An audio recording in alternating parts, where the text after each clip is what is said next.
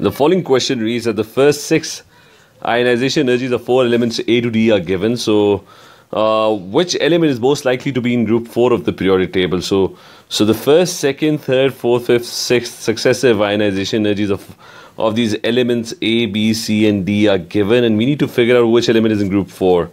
So I'm going to first draw an atom of group 4. Any atom. Let's draw a carbon atom. So here I've drawn an atom from group 4.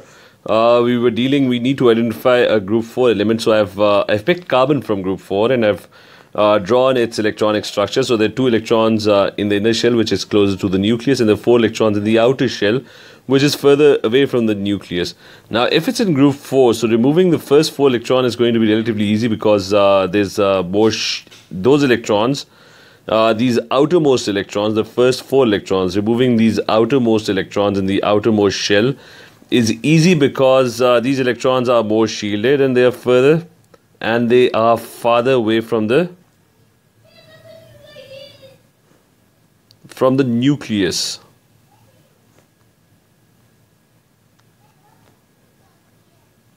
So because the nucleus is attracting these electrons, because they are further away from the nucleus, it would be easier to remove these electrons, because the attraction of the nucleus and these outer electrons is not going to be very strong. Plus there is shielding effect as well. These electrons over here and the nucleus over here have one shell coming in the way, so the attraction of the nucleus for this electron would decrease.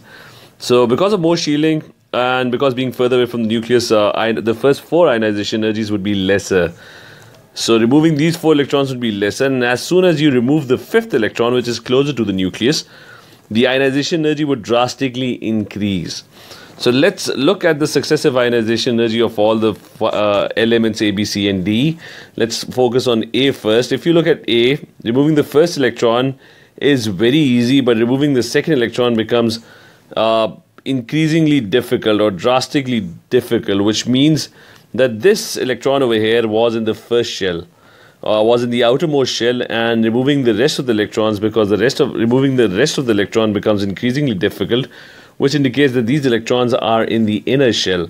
So A only has 1 electron in its outermost shell.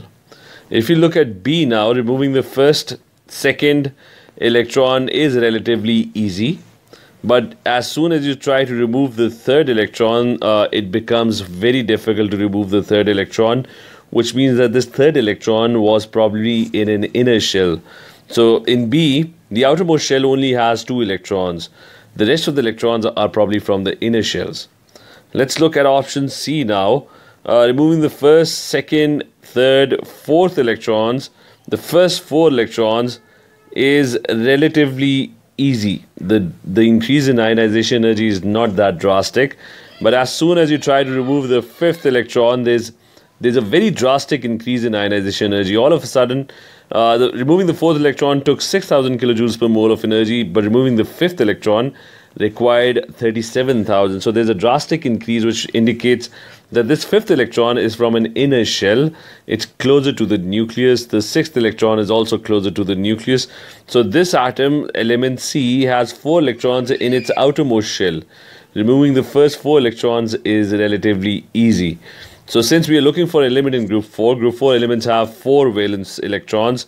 So removing the first 4 electrons is always going to be slightly easy. So C would be in group 4. So the correct answer for this question is going to be, it is going to be option C. We can check D as well. If you look at D, removing the first, second, third, fourth, 5th electron, these electrons, there's a gradual increase in ionization energy. So removing the first 5 electrons is relatively easy. So which means that the outermost shell has 5 electrons. But as soon as you try to remove the 6th electron, that's probably from an inner shell closer to the nucleus. So getting rid of this electron is very, very difficult. So this element is in group 5. It has 5 valence electrons. So again, the correct answer, a group 4 element, that's going to be option C.